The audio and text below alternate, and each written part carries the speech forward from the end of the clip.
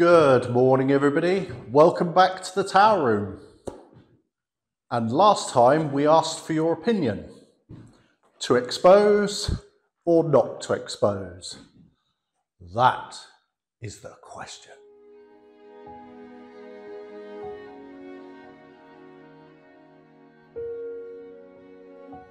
So thank you for all your opinions on the subject. A lot of you said, yes, go for it, expose the wall, repoint and have a nice stone wall. And a lot of you said, don't do it. And the reason you all seemed to say that was because you said there's enough features in this room without another one. And I think you're right, actually. We've got the fireplace, we've got this lovely window here, we've got that window, we've got the door, and of course, this lovely ceiling. And this fireplace down here, we're going to retile that. That's going to be another feature. So I think it's perhaps a little bit of overkill. So we've decided we're not going to expose that wall. However, there is a wall downstairs in the kitchen we've been chatting about, and perhaps we might expose that one at some point. But yeah, thanks for your opinions. And yeah, it's always interesting to ask, and it was kind of split 50-50, And one person said, yeah, I love the idea of doing that. Why don't you expose all the walls? Which, that would look cool, but yeah, life's a bit too short. Haven't really got time for that. But thank you for your opinions. It's great. So what are we doing today? Well, I'm going to carry on stripping these walls. You saw me last week stripping that, and I just had to finish down here, which I did. I've also made a start on this wall. And the reason I'm carrying a wire brush is because I've been using it to strip this off, actually.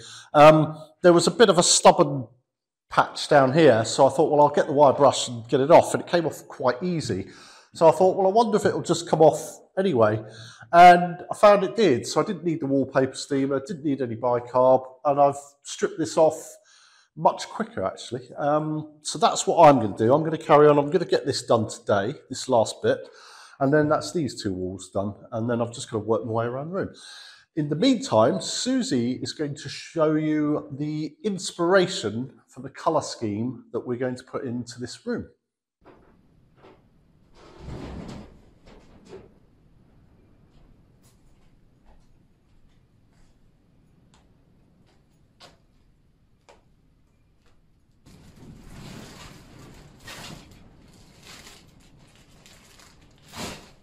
I've come up in the attic here to find some soft furnishings, which has given me the inspiration for the colour in the tower room.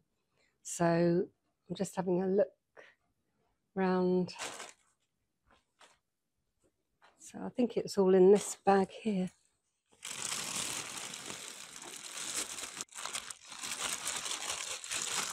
Right, here it is. I'll take this down into the tower room so you can see it better. I don't know if you can hear the wind, it's a bit scary up here, things rattling around, but yeah, we're still going through some storms. It's not as windy as they predicted, but quite strong gusts. So the less time I spend up here, the better. I think I'll take these down.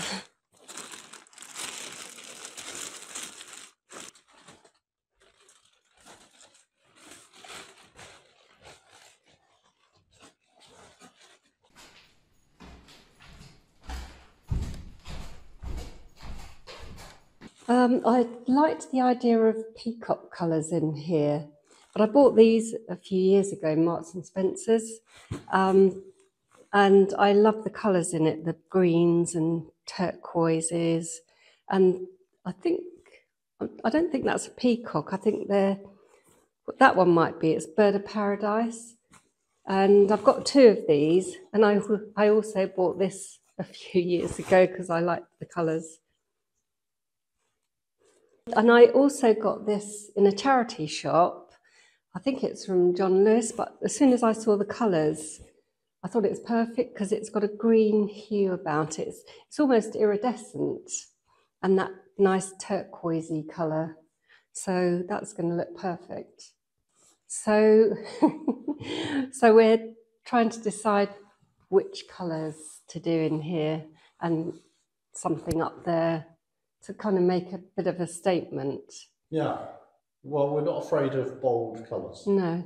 So, yeah. And by the way, Jackie from Oklahoma, she keeps asking when we're going to paint the kitchen. Well, I'm going to be doing a bit of painting in there. I've got something up my sleeve, which I haven't told Rolls about, but I think he's worked it out because I did a test piece somewhere. Yes, so you're going to do a bit of painting in the kitchen. So, Jackie? Only a small bit. Only a small bit, but it's a start. Yeah. And Jackie will be very pleased with that. Just to test it out. Now, whilst we're here, Susan asked a question. Are we going to paint between the beams up on the ceiling? And yes, we are. I assumed it would be our parchment colour, which is our yellowy cream colour that we like. It's got to be a warm colour. But I'm not authorised to make that decision. This is Susie's department. Yeah, but we want to put some paint strip on the beams because I think this is a brown paint, and where you can't see from there, but where the old wire was taken off the beams, there's some white paint under there as well. So yeah, there could be 2 or 3 layers. Might be hard work. Yeah. So yes, Susan, we are going to paint between the beams, but we don't want the beams painted, do we? No, we don't want to paint the beams. We'd like we want to strip the beams, a natural. But that could be a real pain. But anyway, so I'm going to strip that wall, and you're going to do some painting. Yeah.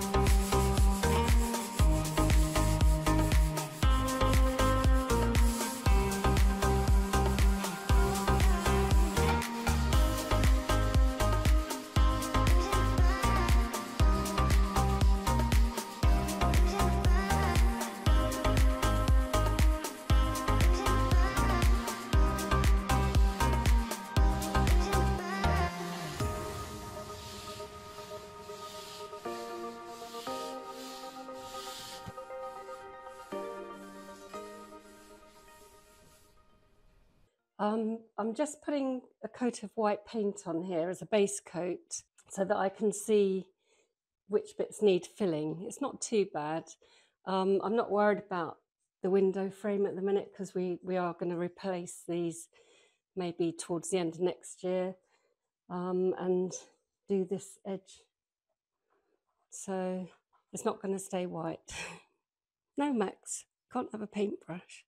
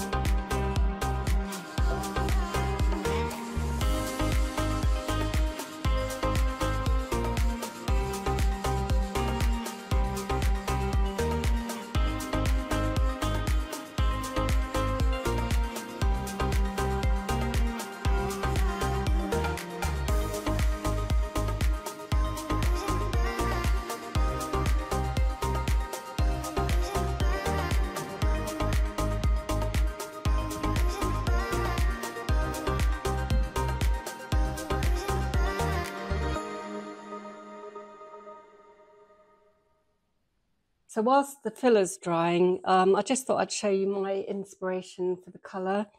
Obviously the curtains, but this plaster colour on here. So the reveals of the door and the window will be different to the walls. The walls will be slightly lighter. But this is quite dark, this kitchen. It's okay in the morning when the sun's shining in, but we've only got one window and this door, so I want to bring some more light in. That's the idea anyway.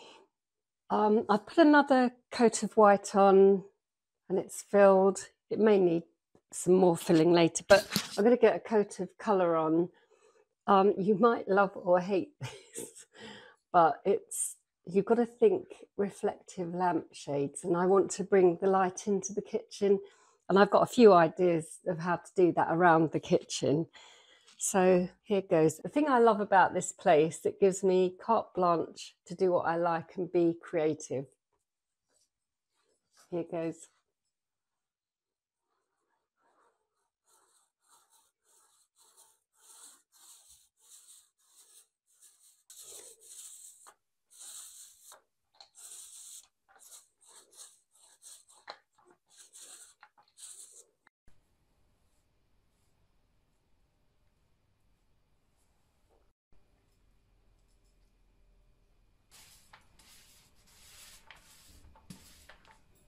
Well, I'm going to end the video here because I need to do probably another coat of paint on here, and you won't see the full effect until it's dry and the light shining on it.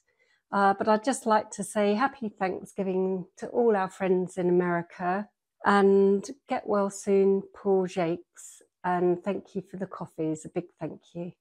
Hope you're better soon. Thank you all for watching and liking and subscribing, and we'll see you next time. Bye.